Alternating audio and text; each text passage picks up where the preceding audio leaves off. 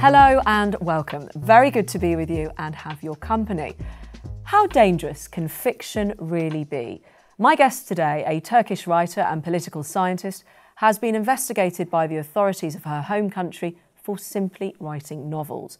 Accused of being anti-Turkish and inciting crimes through her writing, she has fought back and continued to defy her critics.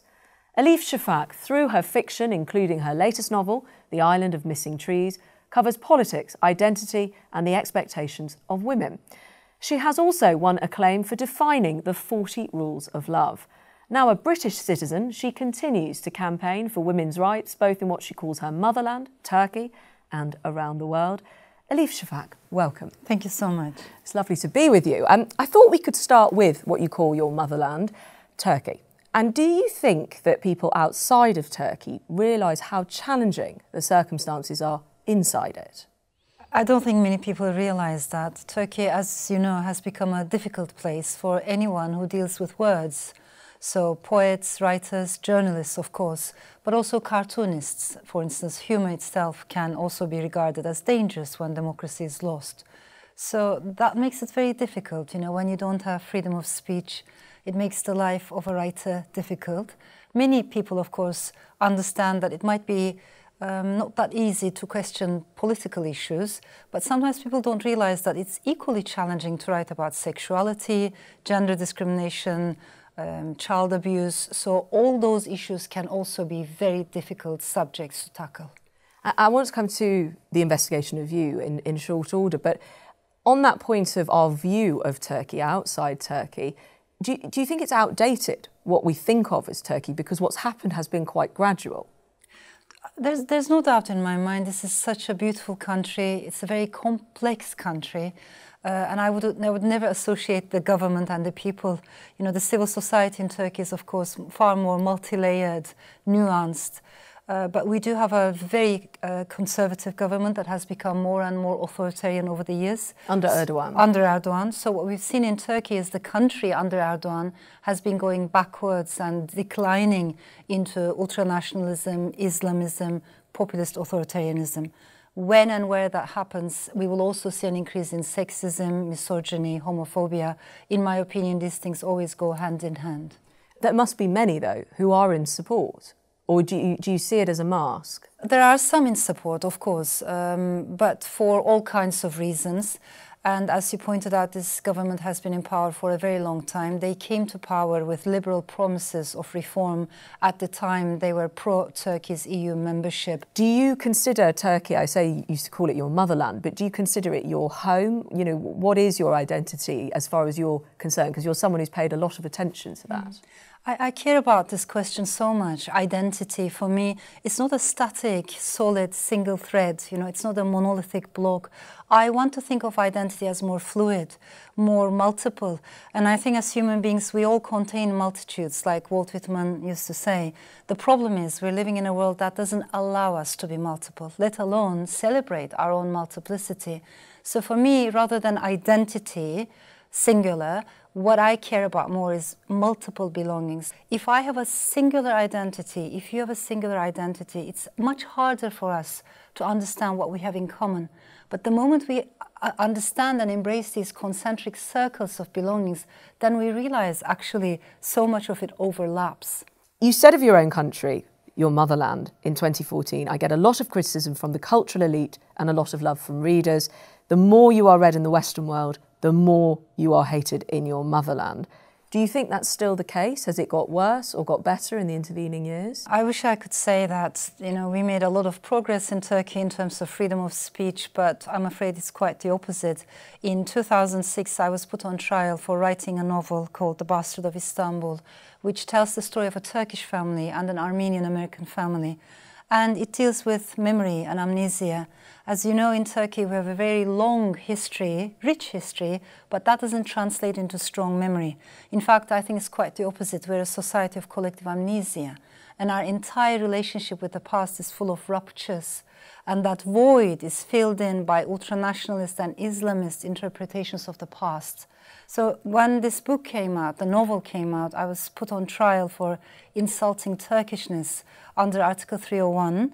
This is an article in the Turkish constitution which has been used against journalists, against scholars, but it was the first time it was used against a work of fiction. And it was quite surreal as well, because the words of fictional characters were plucked. They were taken out of the text and used as evidence in the courtroom, as a result of which my Turkish lawyer had to defend my Armenian fictional characters in the courtroom. So your characters were on trial? My characters were on trial alongside myself. You fought this? Yeah. And what happened? So that madness went on for about a year, and there were groups on the streets, ultranationalists, spitting at my pictures, burning EU flags, because for them, anyone who questions official history is a pawn of Western powers. And then I was acquitted at the end of that. What toll did that have on you? Because that sounds like it was something to really live through. It was quite unsettling. I mean, I have to be honest to myself. It did shake me quite a bit, also because I was pregnant at the time. So the day I was acquitted, the next day I gave birth. Wow. So just one day apart, the birth and the acquittal. So, that whole year was quite unsettling for me, and it was not that easy. But of course, many people go through so much worse, so I don't want to put too much emphasis on that. And at the same time, I did receive amazingly heartwarming letters at the time from readers. And the reason why I mention, where we are right now is a couple of years ago in 2019, again, this time I was investigated for crime of obscenity, for writing about sexual harassment, for gender violence. I write about these issues because this is the reality of the land where I come from. And what happened with those investigations?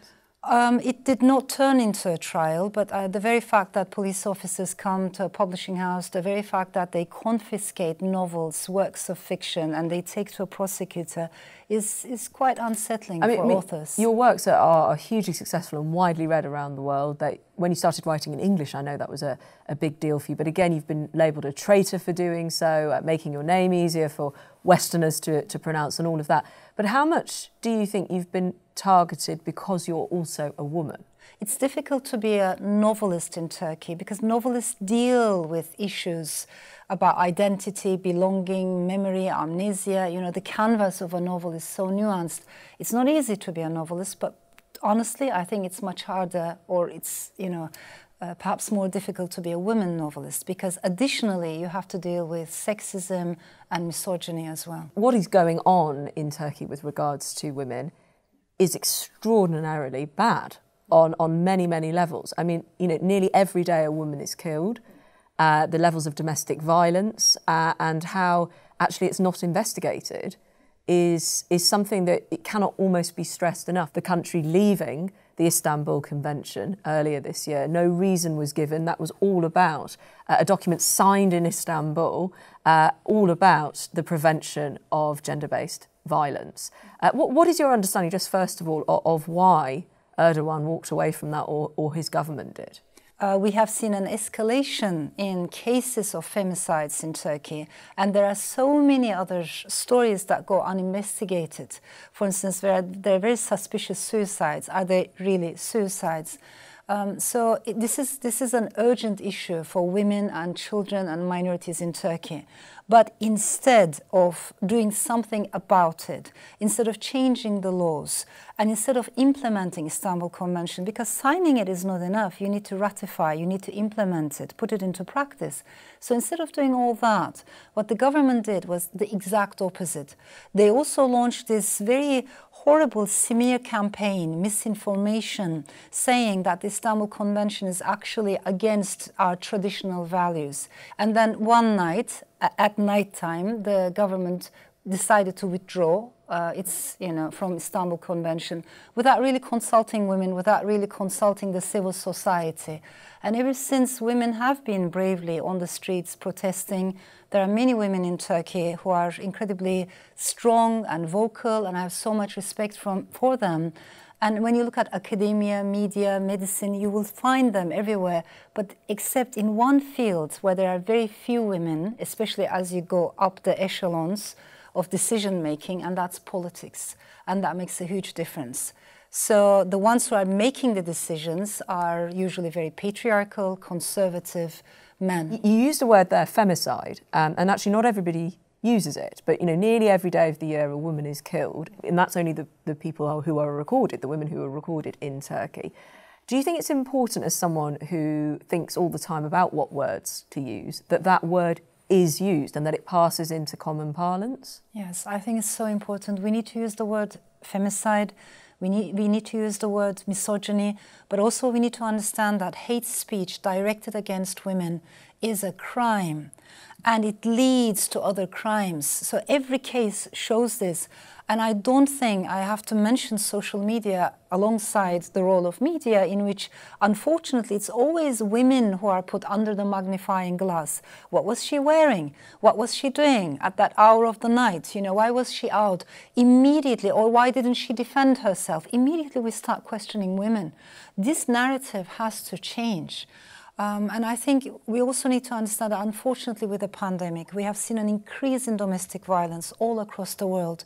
There was a recent report that showed in over 40 countries, the amount of abuse that women journalists, women politicians, any women in the public space have been receiving has escalated. So tech companies also need to wake up to the fact that this is hate speech we're talking about, and they need to take it seriously. With regards, of course, men receive an awful amount of abuse as well, but it is augmented differently towards women, and for what reason it is given. And I suppose how you can tackle that.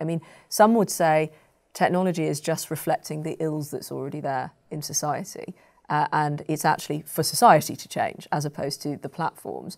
But there has been a move away from that position. I think we need to talk about tech companies in a different way, in the sense that, for me, particularly digital platforms, social media is a bit like the moon. It definitely has a bright side. Of course, it does connect us. It does give people more voice, especially in countries where there are no media freedoms, or in countries where there's no equal space in the urban public space. For instance, for women, many young women can carve out a space for themselves in digital platforms. I do not belittle any of that.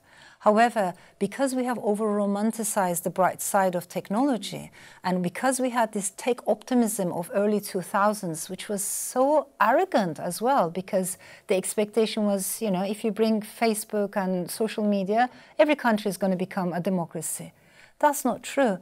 Because of all of that, we urgently need to focus on the darker side of social media platforms.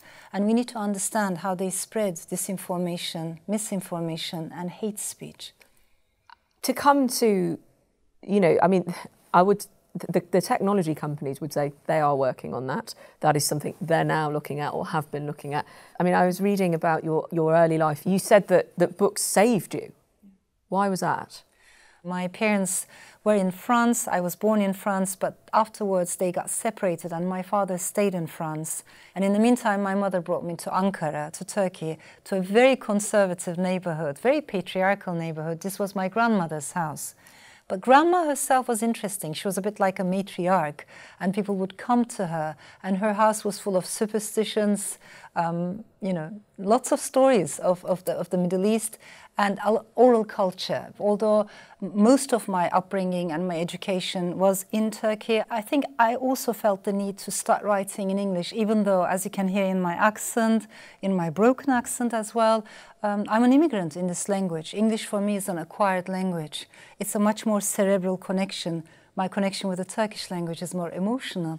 But writing in English gave me an additional sense of freedom, and I needed that.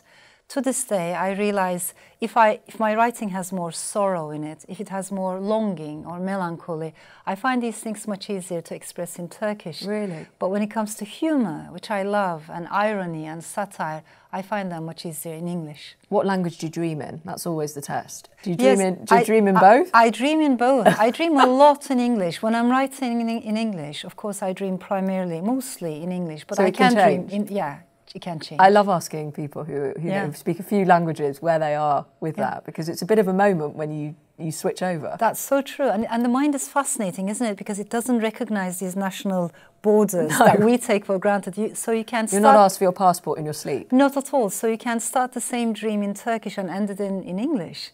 And it also fascinates me when I observe many immigrants or many families from complex backgrounds. Sometimes they like to express their anger or frustration in one language or another, so that switch back and forth. It's so clever. In the latest book, The Island of Missing Trees, why or what was the moment you thought, I'd quite like to write from the perspective of a fig tree? That was such a risk, to be honest. I was aware that it was a risk for an author because if it doesn't work, the whole thing collapses, the whole edifice collapses. But it felt like the right thing to do. And if I may take a step back, I've been wanting to write about Cyprus for a very long time. Which is what the book... Which is where the book partly takes place. And it's a beautiful island with beautiful people north and south, but at the same time it's a very difficult story to tell. And as you know, as we're speaking, there's a border, there's a frontier, partition line that literally separates Christians from Muslims, Greek Cypriots from Turkish Cypriots. So depending on whom you talk to, north or south, there are clashing memories and there are wounds, and the wounds are unhealed. I couldn't find a gate into the story. I've been thinking, reading, researching. Only when I found the voice of the fig tree, it allowed me to separate myself from these nationalistic boxes and take another look. And then I felt more free to tell the story. But about what people don't say, that's also a theme in the book. And it's about what you don't say to your children, how you protect them potentially from painful pasts, what you as a family have perhaps fled from or escaped from. You have 2 children, and I wonder how much you've navigated that with your own children, what you say about why you really left when you left Turkey. You know, having your mother being heavily pregnant with you while being investigated in the way that you've described to me today is extraordinary. Yes, these are not easy conversations to have. I'm aware of that. At the same time, as a novelist, I also love to be an intellectual nomad to the best of my abilities. So I need to look at the story from the perspective of multiple generations. And the reason why I say this is because I think in many immigrant families, or any family that comes from a complex background, there are these striking differences as you move from one generation to the next. The first generation are usually the ones who have experienced the biggest hardships, traumas, obstacles, and they carry those memories within, but they don't know how to talk about them, so they don't. The second generation, especially after displacement, they're not interested in the past. And understandably, they have to be forward-looking, they need to find their feet, build a new life, assimilate, tabula rasa, let's move forward. And therefore, it's the third or the fourth generations in these families, the youngest in these families, who are asking the strongest questions about identity, memory, their ancestors' journeys. And I find that very striking, that sometimes you can meet young people carrying old memories. It's so true. Have you made a decision then based on that to try and skip being the generation, because you have moved and changed, that doesn't answer the questions or comes forward? Are you trying to disrupt that?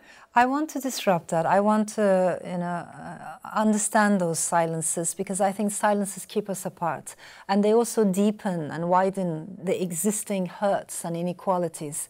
But stories bring us together. If we understand each other's stories, then we can feel someone else's psychology. I am someone who thinks about about emotions, and I think we're living in an age of angst. And it's not easy to be young in this age. It feels to me like many young people, they have almost a scream building up inside, and they want to unleash it at us because they think we're destroying, rightly so, we're destroying this world for them. It's going to impact their future. So it's a moment of anxiety, fear, disappointment, bewilderment, anger as well. But I think rather than questioning these emotions, the real question is, what do we do with these emotions?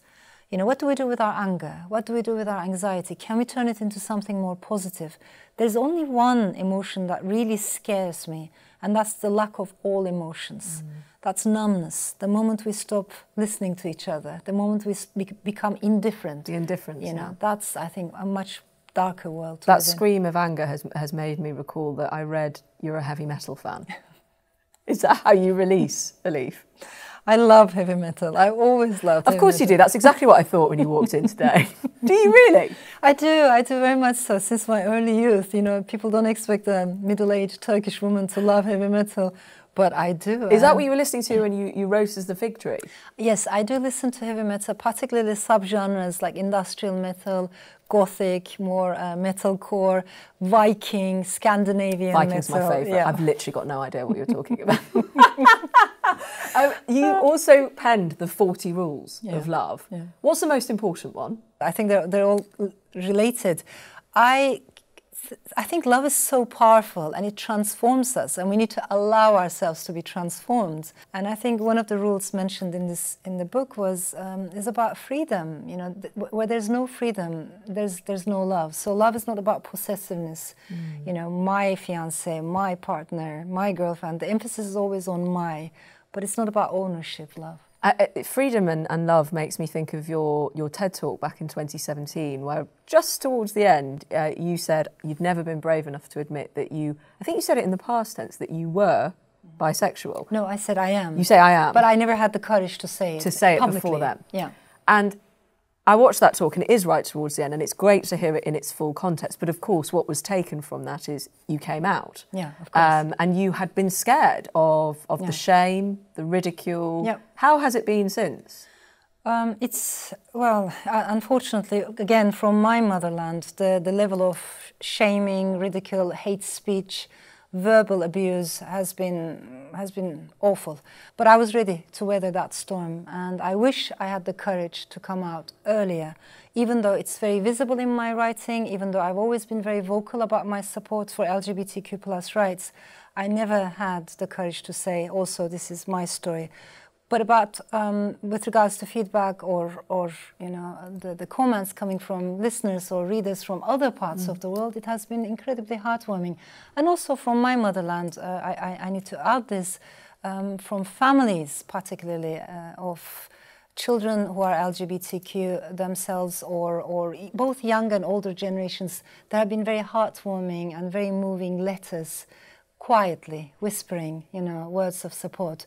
But I had to go through that, a lot of abuse afterwards. It's interesting. I was looking at some of the feedback that was certainly public, and you know, there's the type that you described in terms of the anti, but there was also a sense of, as I believe you're married to a man, why did you need to say this? We're beyond being able to be in a position where you have to come out anymore. But of course, different parts of the world and different parts of society are at such different stages of that, aren't they? And I wonder, do you still think today it's important to be able to say those things, or do you think we're post that in some way? I think it's always important to share our stories. And one of the things that happens to us is when you live, you know, when you deal with authoritarianism, when you deal with any ideology or structure that divides human beings into boxes and denies their freedoms, what happens is people feel very lonely. People feel like, am I the only one who's feeling this way? But when you hear someone else's story, then you realize you're not alone, and that is very important. There are amazing authors from LGBTQ+ communities, authors, poets, speakers, who have given me amazing energy and motivation and inspiration. So I felt like I had a responsibility to share this, primarily to myself, but also to anyone who might be feeling alone. Elif Shafak, thank you so much for talking to me. Thank you so much. I really appreciate it. It was fascinating. Me too. Thank you. Thank you so much for being with us. And until we meet again, mask up, stay safe, and goodbye.